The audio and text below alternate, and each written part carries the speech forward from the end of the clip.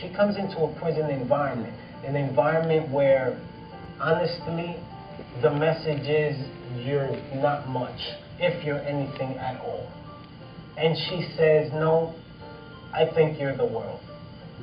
I think you are the cream of the crop. I don't think those out there are the cream of the crop. I think you in here are the cream of the crop. And I challenge you to start thinking of yourself in that fashion. And let's see what happens. Thus I call her the game changer.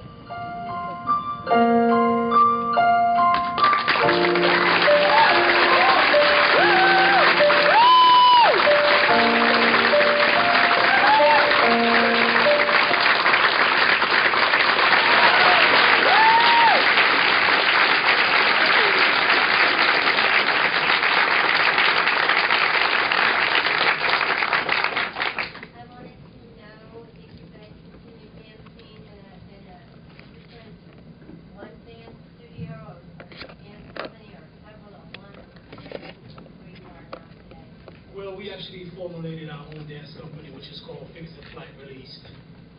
We've danced in numerous venues and colleges, and we've given talks in regards to our experiences while we're incarcerated. One of the main focus with Figures in Flight Released is actually trying to help these kids who are at risk out there to try to revert them from actually experiencing the same atrocities that we went through growing up as teenagers.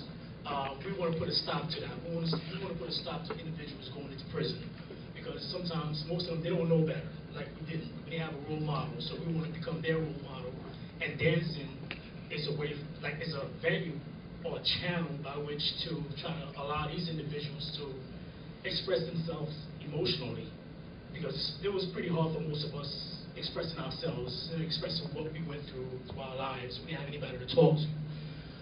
So therefore, just physically expressing yourself through movement is sort of like therapeutic for most of us. I experienced it myself, and this is the reason I really want to do this dance project out here. Full-time?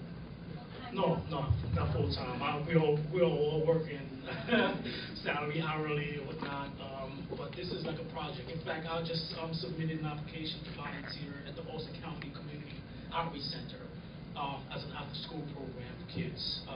It's in the process right now, so hopefully it'll come through. Who knows? It definitely is needed up in this area, I think. I live in this area, so I really want to do something like that up here.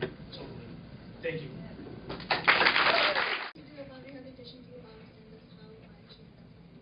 Really hard to convince them to pitch the idea. Trust me, tell your story. It was really hard, but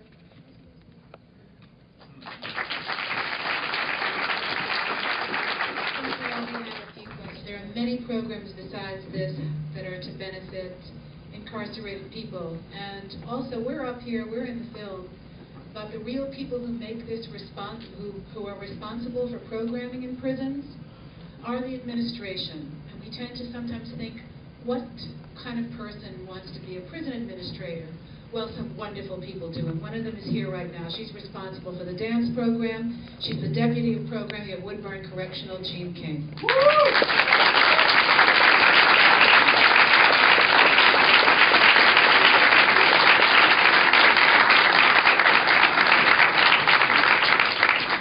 Also, I just want to say that we need to support the men in the dance program that are inside still.